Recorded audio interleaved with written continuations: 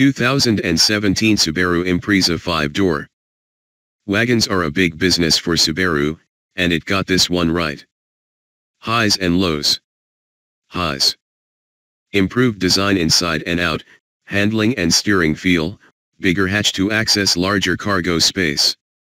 Lows. Not much power, manual transmission is not available at launch and still has only 5 cogs. Subaru is an odd company in many ways. One such way is its ratio of sedan to wagon sales, which is pretty much the inverse of every other manufacturer except, perhaps, Volvo. Take the Impreza, which sells at a rate of 30% sedans to 70% wagons or 5 doors to use the preferred industry terminology.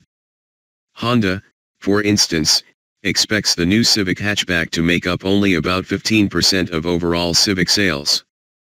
It's safe to say that Subaru buyers like a good hatch, and, thus, the 5-door got plenty of love from the engineers as part of the Impreza's overhaul for 2017.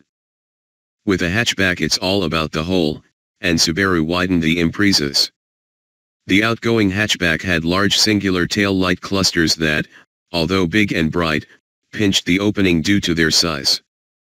So Subaru has split the tail lights, putting part of the lens on the liftgate, as so many crossover designers have done before Subaru, thereby adding 4 inches of width to the narrowest portion of that 5th aperture. The result may look slightly generic, but it makes for easier access to the back. Also, the new Subaru global platform on which the Impreza is based sees its rear shock towers moved farther apart by about an inch, which opens up the cargo hold. Subaru claims an additional 3 cubic feet of maximum cargo space in this year's 5-door, the company's official name for the hatchback, or enough to pack in 827 ears of Indiana corn with the rear seats up or 2,472 ears with the seats down. They actually made glued-up corn sculptures in the shape of the wagon's cargo area to prove it. Because Subaru. And because the Impreza is now made in Indiana.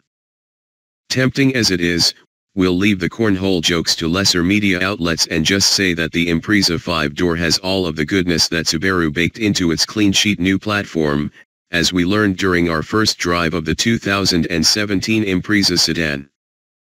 That includes better crash performance and a stiffer structure for improved dynamics, partially accomplished by 23 feet of adhesive bonding plus the wider use of high-tensile hot-press steel. As in the sedan, a revised version of the FB20 direct-injected 2.0-liter flat-4 is the only engine yet available in the Impreza 5-door. The 152 horsepower and 145 lb-ft ratings are adequate and delivered smoothly for a boxer, though without any neck-bending excitement. A continuously variable automatic transmission or a 5-speed stick is available in all trim levels except for the loaded limited, which is CVT only. Manual models won't be available initially, and 5 cogs is still one short of modern norms, but Subaru, unlike Honda, gets kudos for not punishing manual buyers by forcing them to drive a stripper. At the media event, Subaru glued together ears of corn to show the Impreza hatchback's cargo capacity with its rear seats up, 827 ears, and folded down, 2,472 ears. The Impreza wagon used to be positioned as sort of a small SUV, but back in 2013, Subaru canned all the Outback-ness, dropping the 2-tone paint jobs and large fog lights and introducing the Impreza-based cross-strek to assume the quasi-crossover role. That freed the Impreza 5-door to be a slick, urbane hatchback for people who might aspire to an Audi A4 Avant if that model were still sold in America. And the 2017 Impreza fills that role even better, showing real sophistication to its ride and handling and a better treatment of its passengers through more space plus better trim and features. As with the sedan, the 5-door's new platform enjoys a 0.2-inch lower center of gravity compared with the previous model. The curb weight, according to Subaru, ranges from about 3,050 pounds in the base 2.0i manual to 3,200 pounds on the big-wheeled Sport. The strut front and multi-link rear suspensions mounted to stiffer subframes keep chassis roll and pitch to a minimum, Yet the Impreza doesn't punish you on broken pavement, even on the sport's 18-inch wheels. A quicker steering ratio borrowed from the BRZ makes the turn-in sharp and gratifying. Even in the absence of thrilling power, the Impreza is a delight because of its stiff, well-tuned chassis and also its firm brake pedal.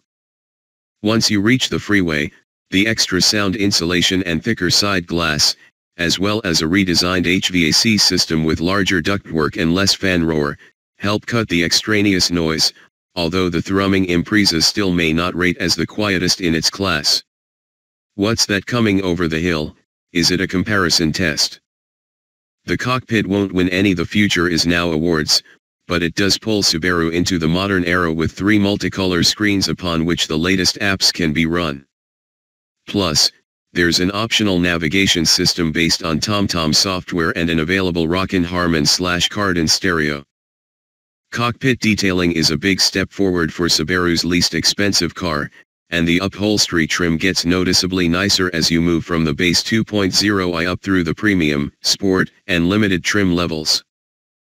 The company says the median age of Impreza buyers is 32 and that, industry-wide, millennials tend to buy more sedans than hatchbacks except when they come into a Subaru showroom, where it's the 5-door that the vast majority want. Why Subaru is special this way we can't figure. The Mazda 3 hatchback is both practical and gorgeous but doesn't see nearly as much buyer enthusiasm. Whatever the buyer's reasoning, with the new Impreza they're getting a thoroughly updated car that offers both all-wheel drive and above PAR handling as standard equipment on cars with base prices ranging from about $20,000 to $25,500. That seems certain to keep Subaru's amazing sales tier going for a few more years.